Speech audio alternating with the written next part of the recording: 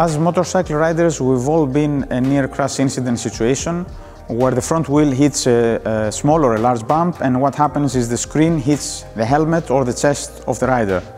In our rural equipment, in order to minimize the effects of such an event, we designed the screen safety system, which allows the screen to move forward in case it comes into contact with the helmet or the chest of the rider, and uncouple in order to minimize the effect of such a hit. We named our system by combining the three S's: Screen Safety System. S3 consists of three different main parts: the friction controller, the screen pin holder, and the screen brackets. This is the heart of our system. It's the friction controller. It allows the rider to change the friction between the controller and the screen pin holder. By changing the friction between these two parts, the rider can set the force at which the screen will move forward in case it comes into contact with his chest or helmet. Let's explain the relationship between these two parts, the friction controller and the screen pin holder. You have two possible setups with these parts: the fully locked setup, where the two parts cannot move relative to one another, and the friction control situation, where you place the friction controller into the slots of the screen pin holder, and then you can control the friction between these two parts.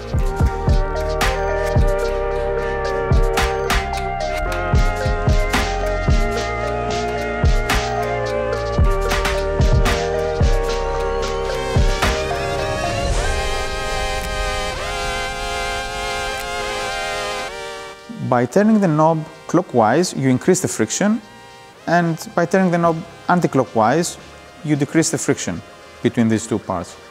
Let me give you an example. On this setup, we have the knob fully untightened, which means minimum friction between the friction controller and the screen pin holder.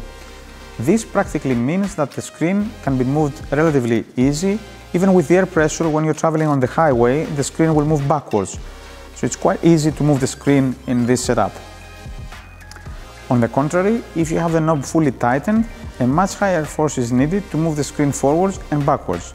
There is a third, small but very important part in the system, and this is the arc clip. The absence or the presence of the arc clip defines if the screen will pivot forward or stay in place when hit. A lot of people ask, why do you have to have the arc clip in place? The answer is 4 letters: time. When you are either on a rally event or on a race, you don't want the screen to be hanging around on your bike in this position, because then you would have to stop and put it back in place.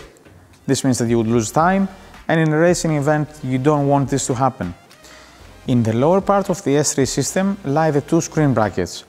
These can move upwards and downwards, and you can control the friction between the screen brackets and the navigation tower using the two spring-loaded M5 bolts.